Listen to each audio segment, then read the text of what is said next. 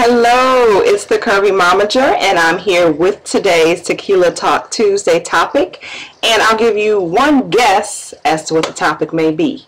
I look a little different, don't I? Well, yes, I do. I recently went to Detroit for a visit to see some family and met a friend for dinner, and I saw a place. It was called the Extension Bar, and it intrigued me, but I wasn't able to go in because I was meeting them for dinner. And after dinner, when we got out, it was closed, but I looked through the window and I was amazed. So came back home. Of course, we don't have anything like that here in Bakersfield, and I got a little bit inspired, and I just wanted to do something different with my hair. It's getting some gray. No, scratch that. It has been gray, and I just felt like something different. I used to wear some extensions right before I moved here to California, but when I moved here, nobody did them, so I couldn't find anybody to put them in, so I haven't done that in a while, but I loved them because they just added a lot of fullness to the hair, and it wasn't hot and all of that. So long story short, the extensions here are expensive. They have to pay for hair on top of what they do.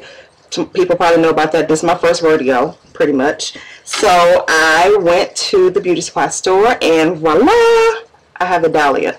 So that's the question today.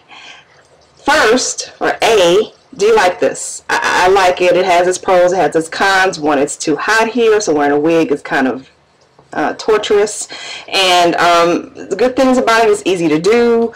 Another bad thing is this is something they call a lace front, and I'm not sure if I'm doing this right in the top. I mean, from a distance it looks fine, but if you're really close up, you could probably see that, you know, there's a little line there.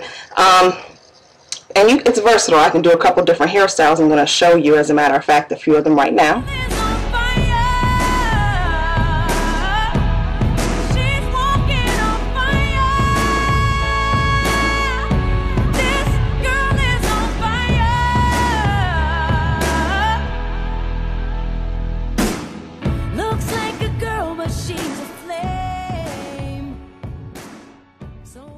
So, pretty cute, right?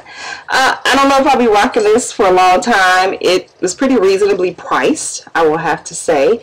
And we'll see. So question A, as I started to say, is what do you think about the new look? Question B is, do you rock not your natural hair? You know, it's such a natural hair movement now.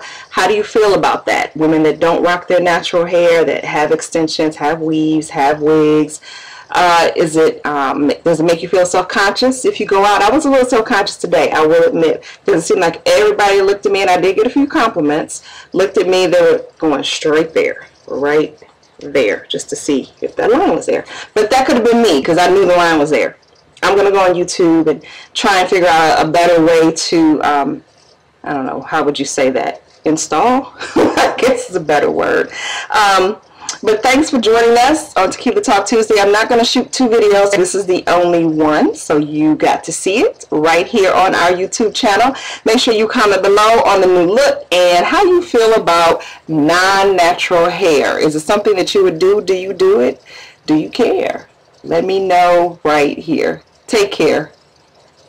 Before I forget, I wanted to mention we do have the new shirts, the Basketball Moms of Bakersfield. Ladies in Bakersfield, if you want your shirt, email me, curvymomager.inquiries@gmail.com, or text me or give me a call. We can get your shirt to you. We're also going to have a contest coming up soon, nationwide, so all you ballers out there can win your mom one of these shirts, or one of the new shirts that's coming out, the definition of a momager, in addition to a couple other cool prizes. So stay on the lookout for that. We'll be announcing it in the next week or so. Take care.